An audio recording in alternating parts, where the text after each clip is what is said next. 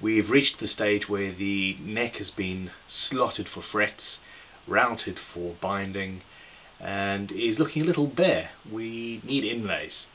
Now, I'm building this instrument for a client, and we've got some pretty specific specifications.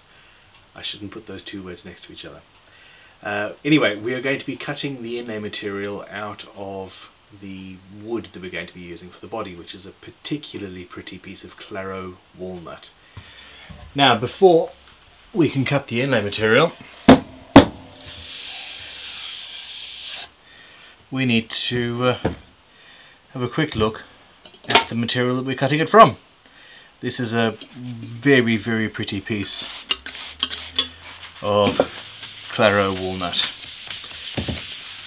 That's just an idea that is just to give you an idea of what it's going to look like in the end. And we're making the inlays out of this wood as well. So, just a quick check. The edges are slightly off center. I've got plenty of room. I'm going to cut a strip off the end, off the side at least, and start inlaying. You can see on the edge of this where the figuring is, and it's much prettier than the other side. So I'm going to flatten this edge and go from there. Before I cut a sliver off this, I'm going to need to square off one edge.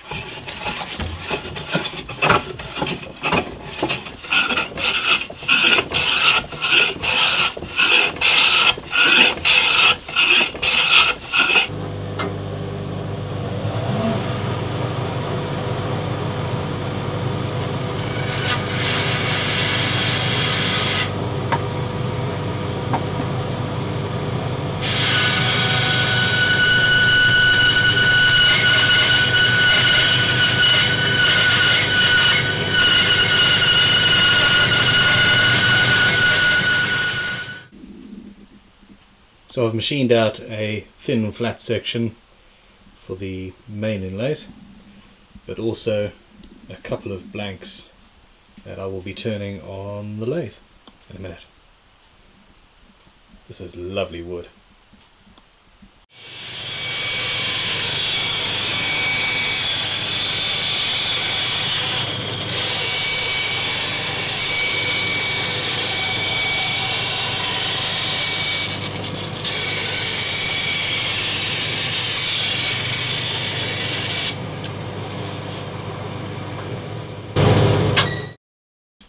This is a shooting board.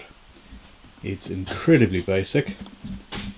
One piece of MDF on top of another with a square angle there, a square angle, right angle.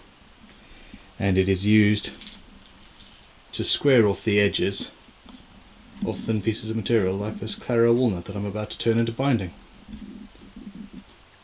The thin piece of material is held up against this stop there, and it allows me to cut a nice straight edge on that edge there, which is otherwise rather difficult. You can't hold this sort of thing in a vise, a bench vise. Set your plane up so it's taking a very small cut, and you can hear it's taking material at the end and it's taking material at the other end. That was a bad sentence. And ever so slowly we end up with a perfect joint.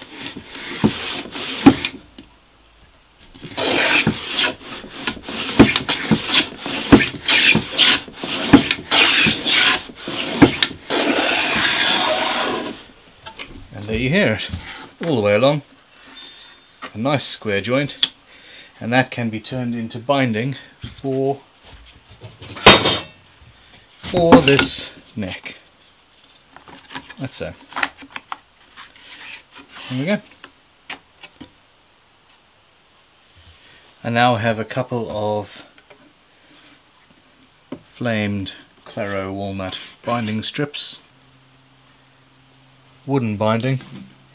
I don't particularly want glue to go very far down the sides of my fret slots, but using white glue or tight bond, so I suppose this is yellow glue really. Anyway, this glue is relatively easy to remove if necessary.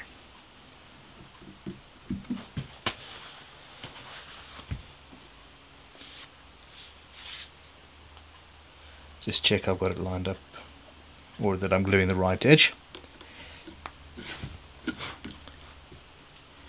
Spooge the glue out a little bit.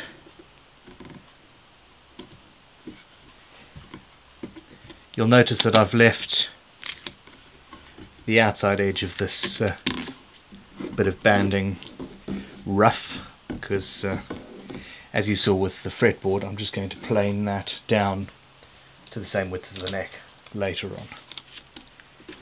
And from here it's as simple as holding it down with bits of masking tape.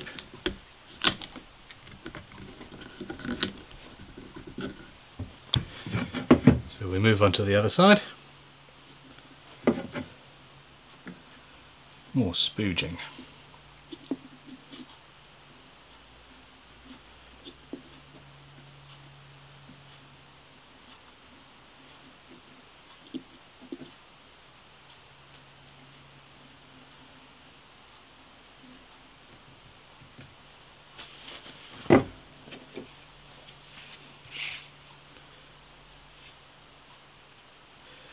Again, double check that you're gluing the right edge.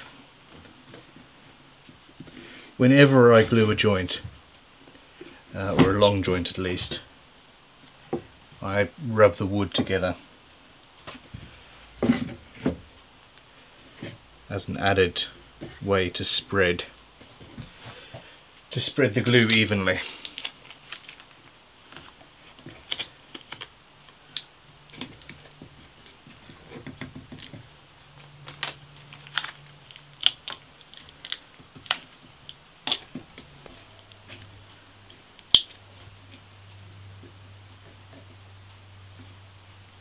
And finally, just check and make sure that it is nice and tight and that no more glue squeezes out under pressure. There we have a wonderful newly bound neck.